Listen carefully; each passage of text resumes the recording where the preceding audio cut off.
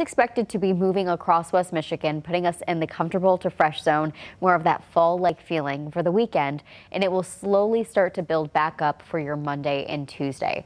So our weather headlines for today, we're really going to be talking about the gradual decreasing of the humidity, but really a perfect weekend ahead of us.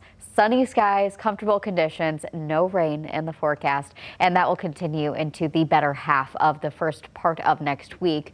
Now, as we look into your evening planner, we'll still see those mostly clear skies. Unfortunately, today had to change the icon to the night for the 9 p.m. hour because we're starting to see the overall evening sunset mainly around 8:45 p.m. As we look ahead into around 11 p.m., 66 degrees and mostly clear skies.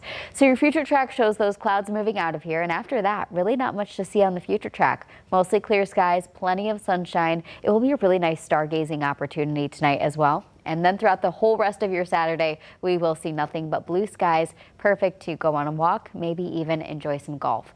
Also, probably head over to the lakeshore. Temperatures will be very comfortable. The water temperature is not too far off from the air temperature. The water temperature right now is in the mid to upper 70s.